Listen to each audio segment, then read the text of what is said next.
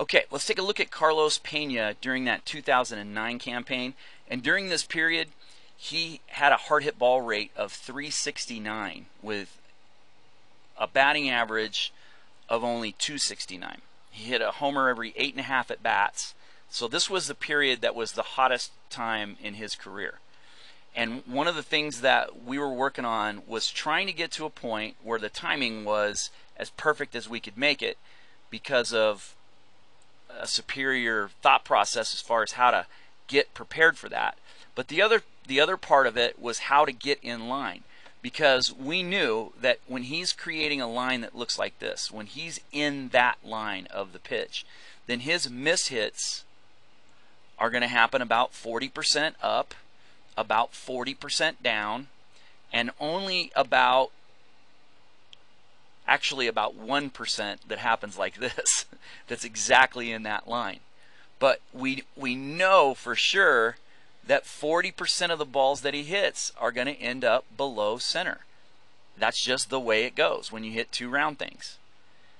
So even though this is the result of this one, it's not what we actually want. That's the weirdest thing about this whole thing. That's another reason for the name, Hitting is a Guess.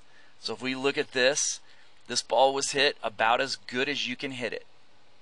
This is a Verlander 94 fastball, outer third of the plate, and he crushed this.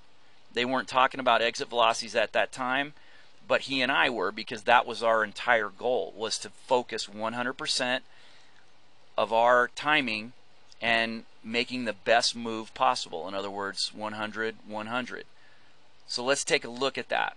This kind of illustrates, this top view is really cool, kind of shows that that pitch is definitely outer third, right almost on the black.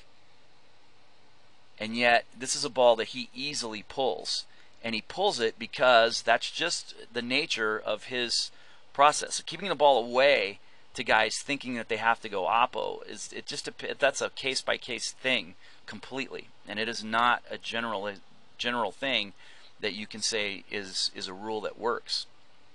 But let's look at that one from the side, because this one illustrates the point pretty well. Again, this one is one of those ones that's in that 2%. It's really close to exactly perfect in line. The ball's coming down again. The barrel is in line with it, and he just misses it. Now we know what happens. He missed 13 of these in a month that ended up going up above. But when the swing line looks like that, then the miss hit looks like that. But the perfect hit looks like this. And the perfect hit is something that we know is very rare. It's not going to happen all that often. So even though that's the goal, it's really not. Really, the goal is all of these misses. So if we want to talk about hitting as a guess, make no mistake, hitting is most definitely a guess. But when your guesses get better, this is one that he mishits a little bit, but it's a bomb.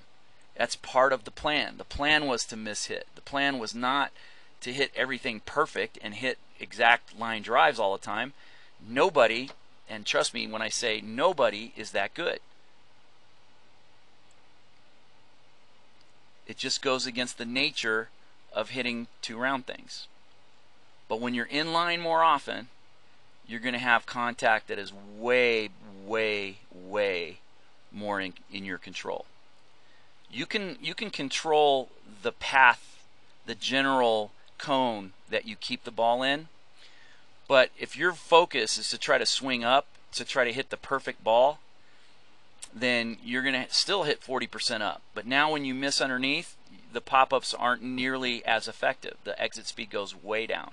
These exit speeds of the toppers that you're inevitably going to hit are going to go way down. So it's not about swinging up. The only reason that that's working for any of these players is because we're at a record number of pitches at the bottom of the strike zone, and if that's going down and this is going up, we have a lot of happy accidents.